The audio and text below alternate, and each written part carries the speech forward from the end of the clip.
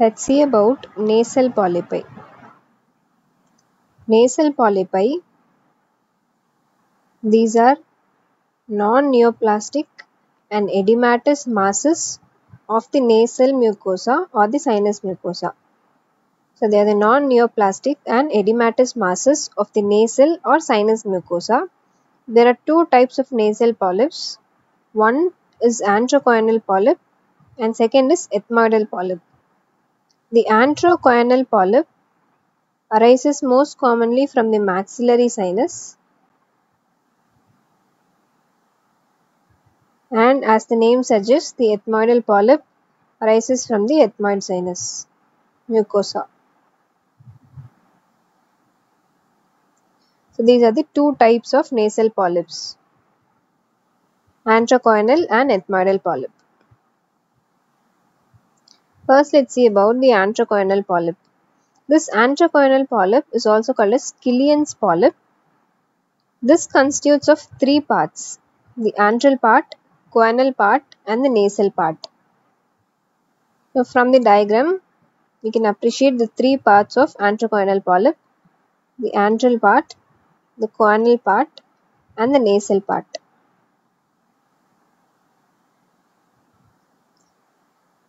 The etiology of anthrocoinal polyp: most commonly it arises due to infection of the sinus, that is sinusitis, and anthrocoinal polyp is more commonly seen in children and young adults. It is single and unilateral in nature. This is the etiology. Coming to the signs and symptoms, the presenting symptom is unilateral nasal obstruction with nasal discharge, which is of mucoid consistency. The voice becomes dull and thick due to hyponasality because of nasal obstruction. So the presenting symptom is nasal obstruction, which is unilateral in nature, nasal discharge, and voice becomes dull and thick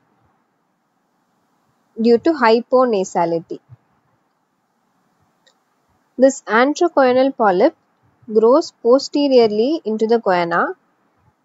When grows posteriorly, it may not be seen under anterior rhinoscopy. Then posterior rhinoscopy is performed, which shows globular mass filling the choana or the nasopharynx. X-ray paranasal sinus lateral view can be taken, and non-contrast CT scan can also be taken for diagnosis.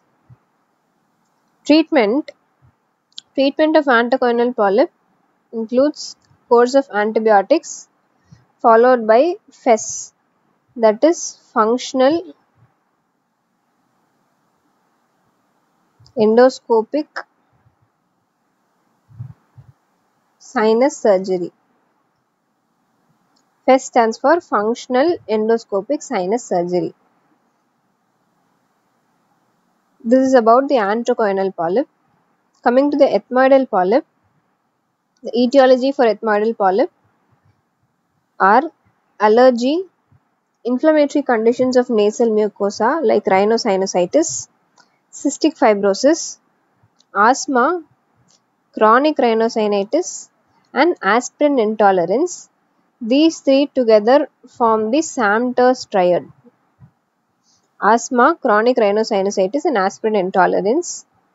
The other etiologies include cartilaginous syndrome, Young syndrome, and Church-Strauss syndrome.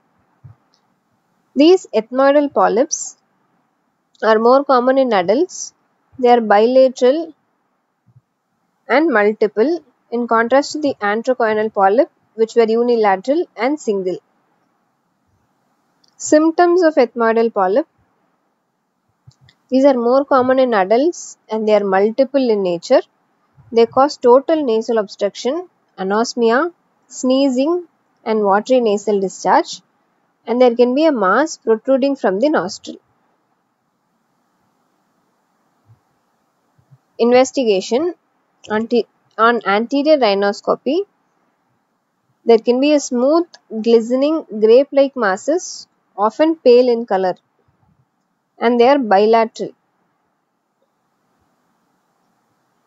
CT scan can also be done. The treatment includes antihistaminics and steroids and FES. FES stands for Functional Endoscopic Sinus Surgery. Antihistaminics, steroids and FES. Now let's see the differences between the anthrocoinal polyp and the ethmoidal polyp. Anthrocoinal polyp is more common in children, whereas the ethmoidal polyps are more common in adults. Etiology: most common etiology for anthrocoinal polyp is infection, whereas the most common etiology for ethmoidal polyp is allergy. Anthrocoinal polyp is solitary and unilateral, whereas the ethmoidal polyps are bilateral and multiple. In anthrocoinal polyp, the maxillary sinus near ostium is involved, whereas in ethmoidal polyp, it arises from the ethmoidal sinuses. Anthrocoinal polyp grows backwards into the choana, whereas the ethmoidal polyp grows anteriorly from the ethmoidal sinus anteriorly into the nasal cavity. Anthrocoinal polyp is trilobed, whereas the ethmoidal polyp is grape-like. The anthrocoinal polyp does not recur, so there is no recurrence, whereas there is recurrence seen with ethmoidal polyp. Treatment for both is FES, Functional Endoscopic Sinus Surgery, which is the definitive treatment for both anthrocoinal polyp and the ethmoidal polyp.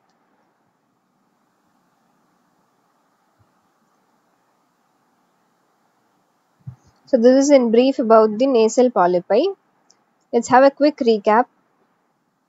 Nasal polypi are non-neoplastic edematous masses of the nasal or sinus mucosa. There are two types: anthrocoinal polyp arising from maxillary sinus and ethmoidal polyp arising from the ethmoidal sinus mucosa. Anthrocoinal polyp, also called Killian's polyp, which has three parts: antral, choanal and nasal. Etiology: most common is due to sinus infection, more common in children. They are single and unilateral. Signs and symptoms: there is unilateral obstruction, discharge and voice changes.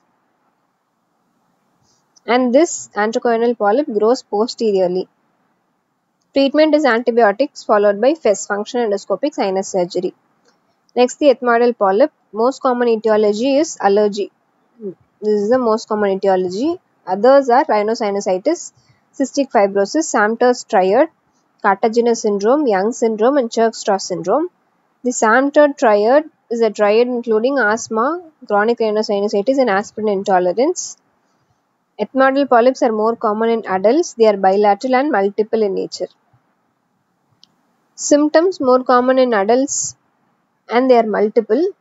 There is total nasal obstruction, anosmia, sneezing, watery nasal discharge and mass in the nostril.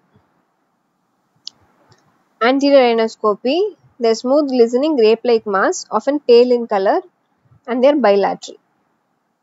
Treatment: antihistaminics, steroids and FES, Functional Endoscopic Sinus Surgery.